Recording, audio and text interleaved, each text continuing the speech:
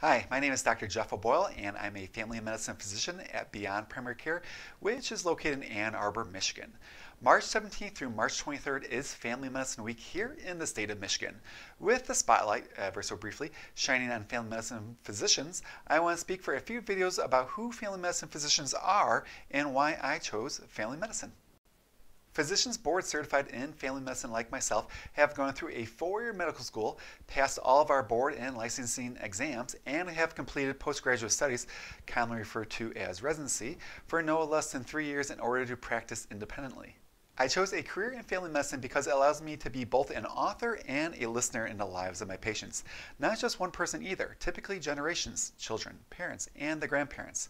As an author, I get to help guide my patients' efforts, progress, and ingenuity in their care. As a listener, I experience with my patients both the mundane and the profound. They may tell me a story that takes up residence in my soul or give themselves purpose. It is our passion is what makes us human. It is all right to care. One of the stories I like to share about being a family medicine doctor was a time actually working as a medical student when we had a severely sick patient with metastatic cancer all alone in her room.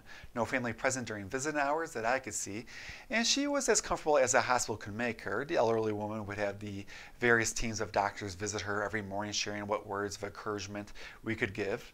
I remember I was walking by one afternoon, the door was open, so I gowned up and stuck my head in. Again, the person was all alone. Outside of opening her eyes for acknowledgement, there really wasn't much conversation to be had. So I took a seat next to the person and just held their hand a while, my little way of saying, I see you.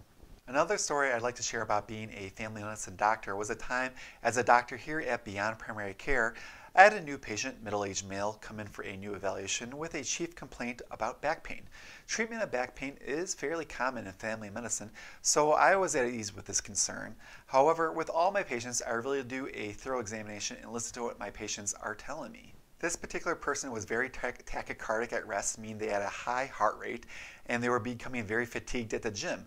Again, the reason they saw me was because they were having back pain and could not get the workouts in they wanted to help fix their back.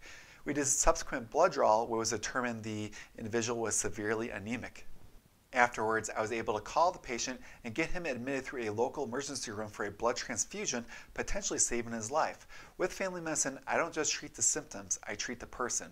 Again, my name is Dr. Jeff OBoyle, discussing Family Medicine Week. I'm here in Ann Arbor, Michigan at Beyond Primary Care. Thank you.